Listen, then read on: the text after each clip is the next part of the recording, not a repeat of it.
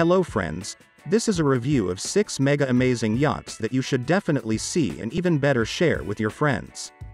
These will be yacht concepts, a super yacht that is almost invisible on the water, a yacht for drones and many more amazing things. So, let's begin. The first super yacht is called Pegasus, Mirror Glass Super Yacht. A way for the super rich to travel in secrecy. Designer shares concept for invisible 290 feet super yacht made out of mirrored glass to reflect the sky and sea. It is an idea that would allow the super rich to travel the world in utmost secrecy. This luxury super yacht, which would be made entirely of mirrored glass to reflect the sea and sky, has been unveiled as a concept by designer Joseph Focus. He said the proposed 290 feet, 88 meters, vessel, dubbed Pegasus, would be the world's first 3D printed vessel and invisible both in design and in her environmental impact. The boat, with inbuilt solar panels, would be able to reflect the sky, clouds and the surrounding environment. Its reflective solar wings, hidden in the glass of the superstructure, would also be able to provide solar electric power to run, working alongside a hydrogen hybrid source, Focus said. The energy from the solar power in turn is used to power electrolyzers extracting hydrogen from seawater. Fuel cells then convert hydrogen to electricity stored in Li-ion batteries for powering azimuth pods, a type of engine, and all operating in hotel systems. The price for the superyacht has not been revealed but undoubtedly will be aimed at the extreme wealthy. Pegasus is currently being prepared to show interested shipyards and could be in production by 2030. There is a multi-level tree of life hydroponic garden which provides fresh food and air purification on board. On the top floor the concept features a master suite, with a large private terrace, which only the boat's owner would be able to access. Number 2. Quest Megayacht, get ready to explore the $1 billion superyacht. Superyacht concepts might seem like a pointless exercise of imagination, but they do serve a point. That of pushing the envelope in naval design and driving innovation. Whether they propose larger volumes or more luxurious features, more gear and enhanced capabilities, or greener fuels and propulsion, these concepts can test the proverbial waters of the industry and introduce new ideas to revolutionize it. California-based yacht designer Steve Kozloff has been putting in overtime on this account, delivering several concepts that go all out there in certain respects. The Goliath series is perhaps the project to draw the most attention, as it includes vessels that live up to that name. The Quest Megayacht Explorer is a good example in this sense. Introduced earlier this month, the Quest is a gargantuan superyacht explorer, a megayacht, based on size alone, with incredible capabilities, with the most important being that of doubling as a research vessel. This megayacht is not only about meeting the sky-high demands of a very rich owner, but also about being a testbed for research and experimentation, a floating laboratory, and a marine research vessel. Quest is like all good things wrapped in one single package with a giant red bow on it, with the only downside that it doesn't exist.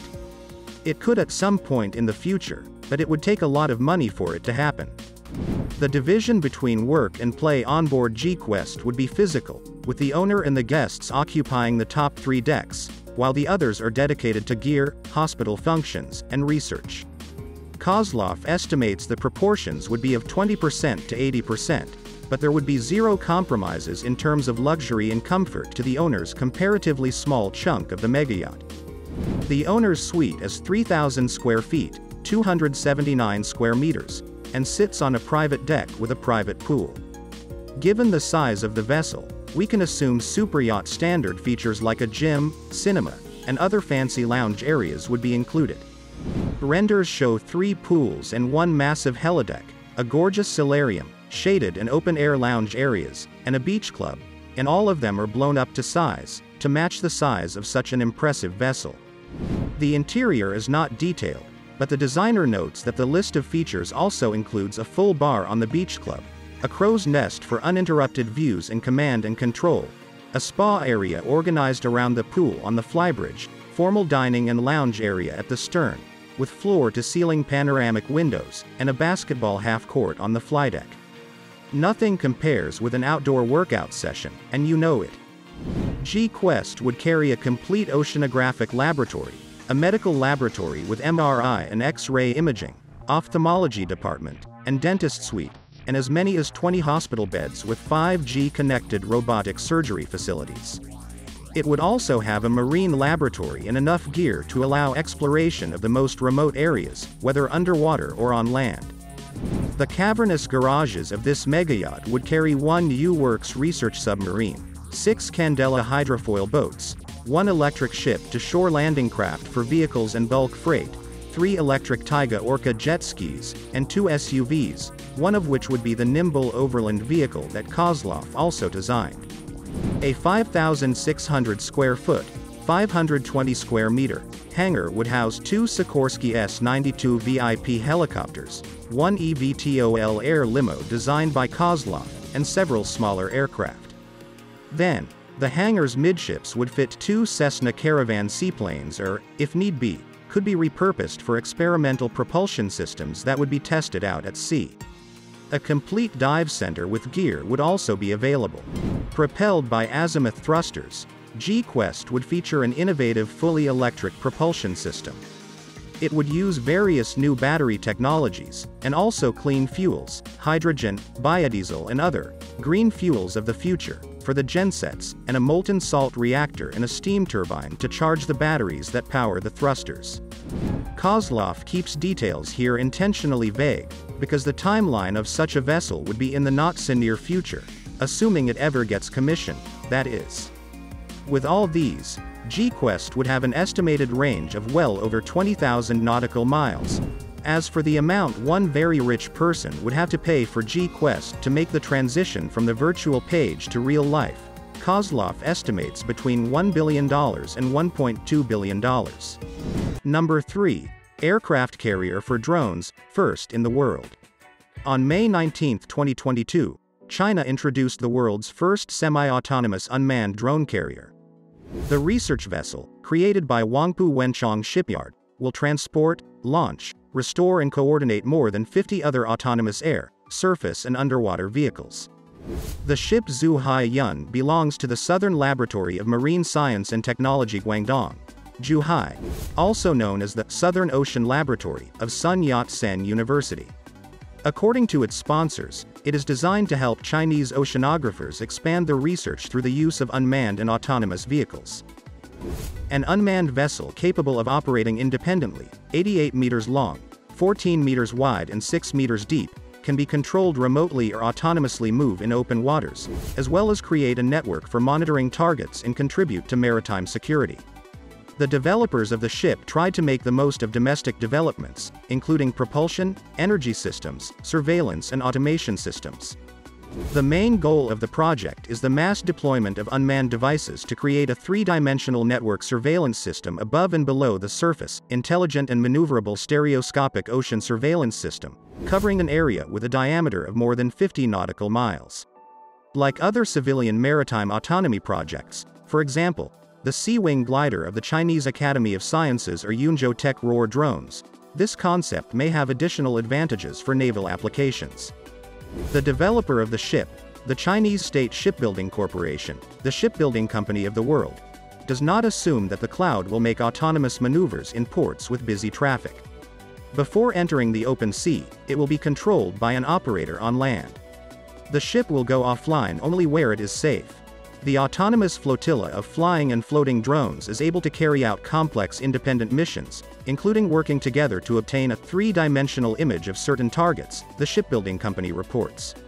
After completing the tasks, the copters return to the deck, and the boats sail to the ship, waiting for them to be lifted aboard. The construction of the ship began in July 2021, and the sponsors called it a complex project because of its sophistication. The ship will undergo refurbishment next to the pier, and its transfer is expected by the end of 2022. However, in addition to scientific, cloud can carry out combat missions to intercept enemy targets. Number 4. PANGEOS, first in the world. PANGEOS is a turtle-shaped floating city swimming into Saudi. The terayacht will be the biggest floating structure in the world. Saudi is hopefully getting a turtle-shaped floating city called PANGEOS. Get ready for the major under-the-sea vibes. The $5 billion terayacht will be the largest floating structure ever built, and it will be capable of holding 60,000 people. PANGEOS is designed by Italian design studio Lazzarini and gets its name from Pangea, the supercontinent that during the Paleozoic and Mesozoic eras. PANGEOS will effectively be a yacht city, with it measuring 610 meters at its widest point. That is one supersized turtle. The turtle-shaped yacht will have villas, shopping, and even a beach club. The one-of-a-kind floating city will have 19 villas and 64 apartments located on each turtle foot. You'll be able to enjoy a rooftop garden and even a mall. Yes, shoppers, you'll be covered. The city will consist of 9 bows, each divided into various blocks, beginning at the entrance of the port leading to the main area that will further extend into the terraced villas, paving way to the private houses, buildings and rooftop terraces. It will also house an upper turtle shell zone, acting as a landing base for flying vehicles. The future is definitely here. Given that we're speaking about turtle superyacht, it is designed to sail around the world stop-free, but it has been proposed for Saudi. Additionally, this is a properly green turtle with green energy supplies.